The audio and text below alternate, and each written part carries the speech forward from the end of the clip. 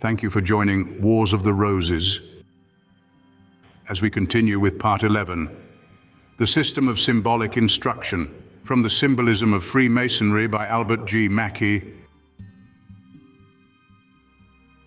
Chapter 10, The System of Symbolic Instruction.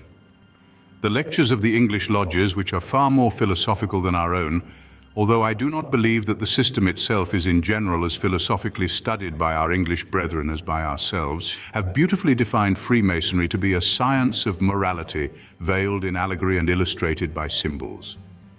But allegory itself is nothing else but verbal symbolism. It is the symbol of an idea or of a series of ideas, not presented to the mind in an objective and visible form, but clothed in language and exhibited in the form of a narrative.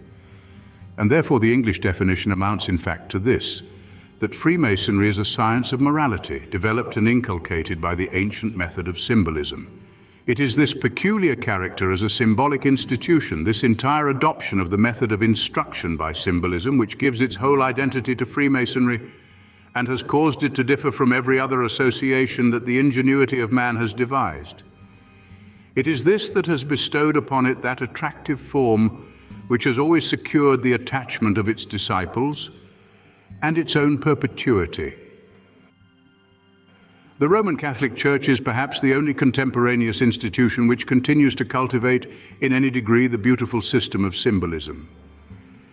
But that which in the Catholic Church is in a great measure incidental and the fruit of development is in Freemasonry the very lifeblood and soul of the institution, born with it at its birth, or rather the germ from which the tree has sprung, and still giving it support, nourishment, and even existence. Withdraw from Freemasonry its symbolism, and you take from the body its soul, leaving behind nothing but a lifeless mass of effete matter, fitted only for a rapid decay. Bishop England, in his explanation of the Mass, says that in every ceremony we must look for three meanings. The first, the literal, natural, and it may be said the original meaning. The second, the figurative or emblematic signification. And thirdly, the pious or religious meaning. Frequently, the two last will be found the same. Sometimes all three will be found combined. Here lies the true difference between the symbolism of the Church and that of Masonry. In the former, the symbolic meaning was an afterthought applied to the original, literal one. In the latter, the symbolic was always the original signification of every ceremony. Since then, the science of symbolism forms so important a part of the system of Freemasonry, it will be well to commence any discussion of that subject by an investigation of the nature of symbols in general.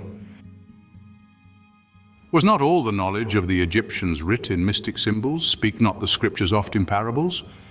Are not the choicest fables of the poets, that were the fountains and first springs of wisdom, wrapped in perplexed allegories? Ben Jonson, Alchemist. There is no science so ancient as that of symbolism, and no mode of instruction has ever been so general as was the symbolic in former ages.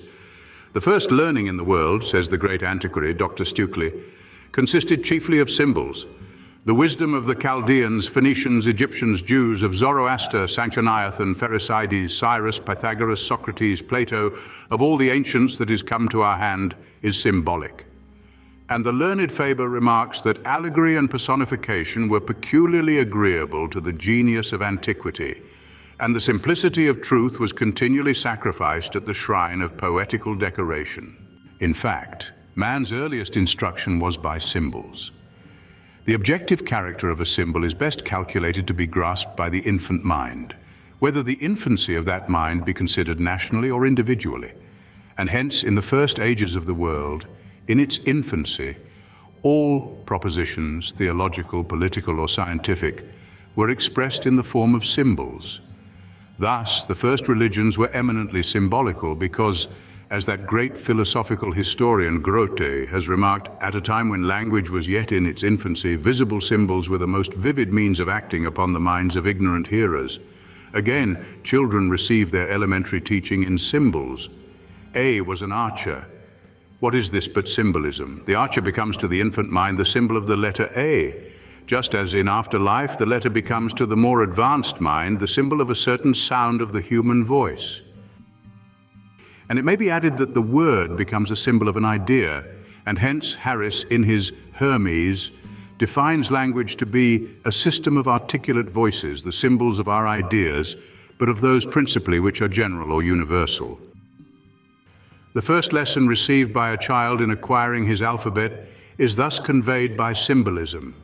Even in the very formation of language, the medium of communication between man, and which must hence have been an elementary step in the progress of human improvement, it was found necessary to have recourse to symbols, for words are only and truly certain arbitrary symbols by which and through which we give an utterance to our ideas.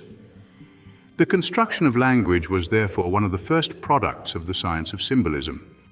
We must constantly bear in mind this fact of the primary existence and predominance of symbolism in the earliest times. When we are investigating the nature of the ancient religions with which the history of Freemasonry is so intimately connected, the older the religion, the more the symbolism abounds. Modern religions may convey their dogmas in abstract propositions. Ancient religions always conveyed them in symbols. Thus, there is more symbolism in the Egyptian religion than in the Jewish, more in the Jewish than in the Christian, more in the Christian than in the Mohammedan, and lastly, more in the Roman than in the Protestant. Symbols, says Muller, are evidently coeval with the human race. They result from the union of the soul with the body in man.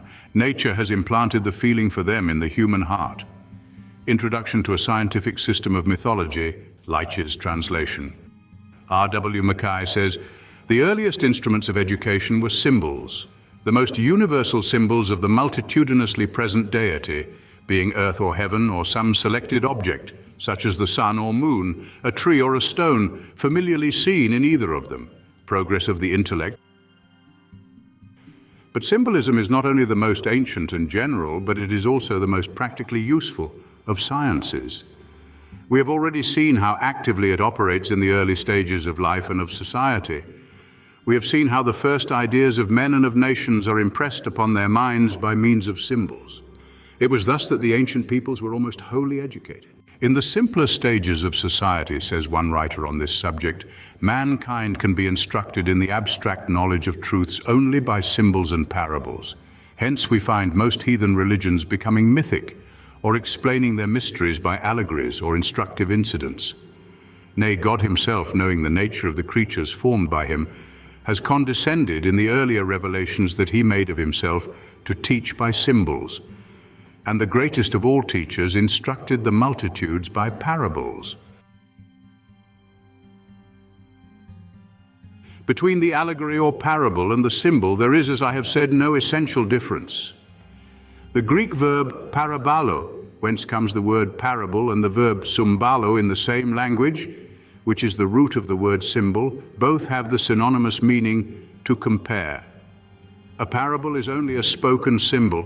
The definition of a parable given by Adam Clarke is equally applicable to a symbol, viz., a comparison or similitude in which one thing is compared with another, especially spiritual things with natural, by which means these spiritual things are better understood and make a deeper impression on the attentive mind. The great exemplar of the ancient philosophy and the grand archetype of modern philosophy were alike, distinguished by their possessing this faculty in a high degree, and have told us that man was best instructed by similitudes. North British Review, August 1851. Faber passes a similar encomium. Hence the language of symbolism, being so purely a language of ideas, is in one respect more perfect than any ordinary language can be. It possesses the variegated elegance of synonyms without any of the obscurity which arises from the use of ambiguous terms. Such is the system adopted in Freemasonry for the development and inculcation of the great religious and philosophical truths, of which it was, for so many years, the sole conservator. And it is for this reason that I have already remarked that any inquiry into the symbolic character of Freemasonry must be preceded by an investigation of the nature of symbolism in general, if we would properly appreciate its particular use in the organization of the Masonic institution. Thank you for watching, and please don't forget to share, like, subscribe, and comment, and if you can, please consider donating to Wars of the Roses. Links to PayPal and Patreon are in the description. Thank you so very much.